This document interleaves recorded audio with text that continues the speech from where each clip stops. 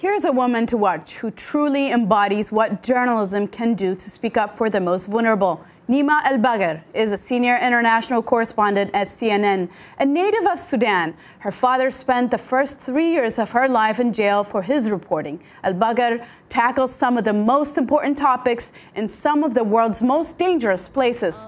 She exposed modern-day slave auctions of migrants in Libya and went undercover to document the tactics of human traffickers.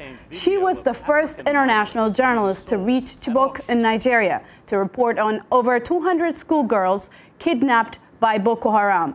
Elbagir sets the bar high for all journalists and continues to shine the light of truth in some of the world's darkest places.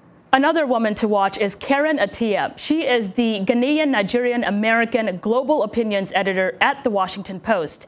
In October, Attiah's worst fears as an editor were realized when one of her contributing writers, Jamal Khashoggi, went missing after walking into Saudi Arabia's consulate in Istanbul, where he was brutally murdered, according to reports. As The Washington Post reports, the U.S. Central Intelligence Agency later concluded Saudi Arabia's Crown Prince Mohammed bin Salman ordered the journalist's killings. Attiah is relentless in her fight to get her friend and colleague justice, demanding answers from Saudi Arabia as well as the White House.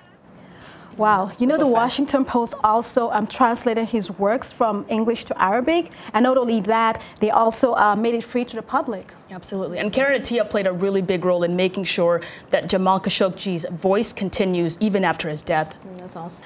Who do you think deserves a shout out? Use the hashtag VOA Our Voices and tell us who you think is a woman to watch in the field of journalism. Also be sure to watch Our Voices on the VOA website, where you can find the world's top news stories.